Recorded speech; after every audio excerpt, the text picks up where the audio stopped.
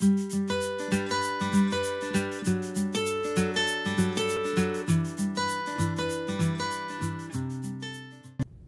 I'm Vicki Hoth from Handi Quilter. Congratulations, you are the proud owner of an HQ Electromagnetic Channel Lock system. So let's get started and show you how to install this. The first thing, as you open up the box, you're going to see the user manual. Open it up. Let's use the user manual today to install this onto our machine. And the machine that we're installing it on is an Avante, and this system that I have here on the table today is an Avante, or a system for the Avante. If you have a Fusion, you'll need to order the system for the Fusion. So let's get started. Let's open this manual and let's go through the parts and see what parts there are that go to install this today. The first part here on the list, number 1, is the carriage frame system, and this is for the X-axis. This is the carriage frame system for the Y, and then there's just a little zip tie right here, and you'll see later on where to put that. This is the wire guide and the 1/4 inch screw and washer. The switch box. This is the machine plate, and this goes on the machine. These are the 2 self-tapping extra for troubleshooting. You'll have 6 steel plates. You'll have a power cord and a power cord or a power supply. 2 cable clips, a cable twist lock, Velcro strips, and there are 2 plastic shims, and those are for troubleshooting. Then the tools required is a 2.5 hex tool and a 4mm hex tool. You will need a tape measure and a flathead screwdriver, and I like to have a Sharpie marker.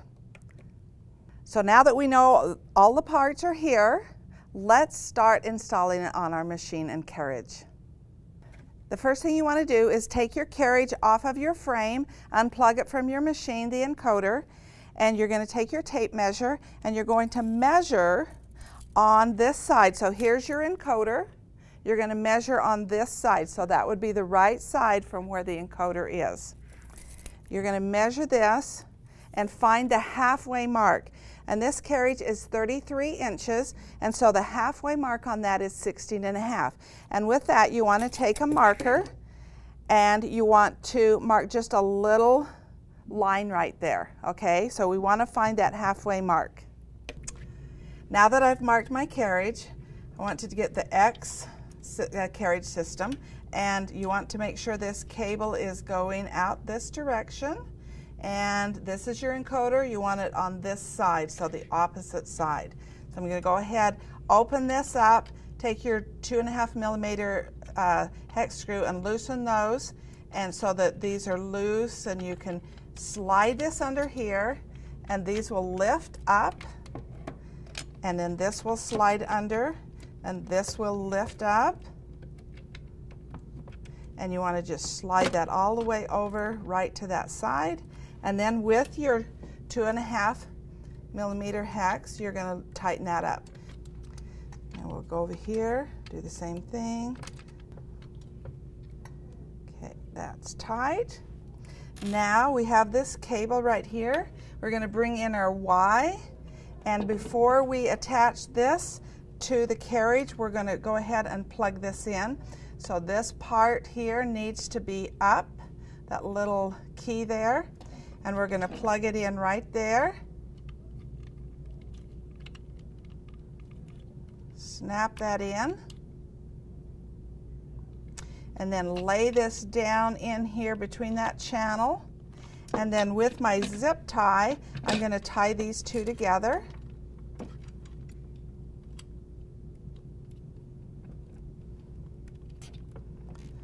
Tighten those in there. And then with a pair of scissors, we'll just cut off that extra tail there. So we're going to go ahead and take this and align it up. You want your arrow to align with the line, the dot that you put on your carriage.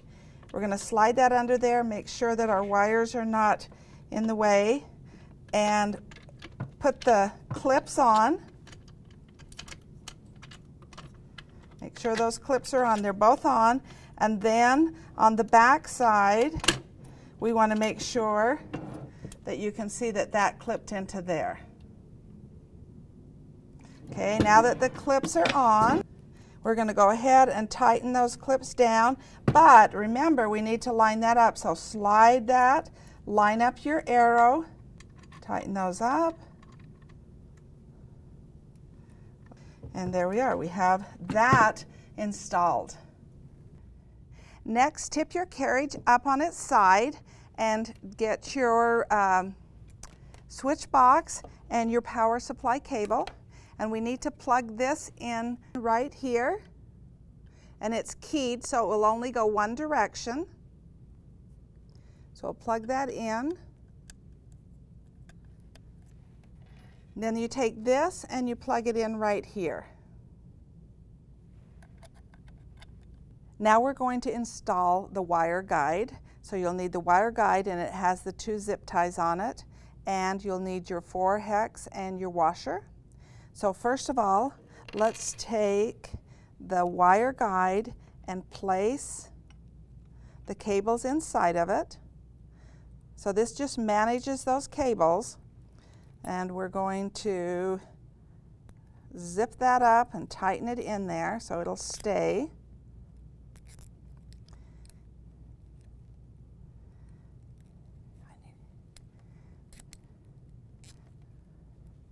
Now you can trim those ties off so that they're shorter. Okay, now we'll go ahead and turn that over and place that right along there, and it has to slip. These 2 little tabs need to slip underneath, right underneath there, and align with that hole. And then we'll place our washer on there and our screw, and with your 4 hex screw driver, you'll go ahead and tighten that up. And this is the back where the encoder is. The next step is to locate the machine steel plate and your 2 screws. And what you're going to do now is you're going to take that plate and you're going to place it right here on these 2 spots, and take your screws, and with a flathead screwdriver you're going to screw this in to those 2 spots. Now we've attached both screws and attached the steel plate.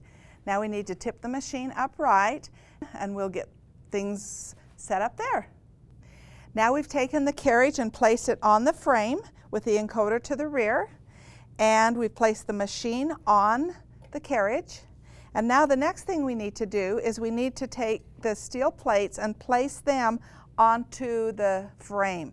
So if you'll look at the back of the frame, or the steel plate, you can see there's an adhesive on there. If you peel that off, this will stick to your frame. So when you peel that off on there, take that off, and then just turn that over, and you'll place that along right where that X axis works on the carriage. So you can see this steel plate is attached, and you'll put all 6 of them. If you have a 12-foot frame, you put all 6 of those along. These are 2-foot sections, and if you have a 10-foot frame, then you'll only put 5.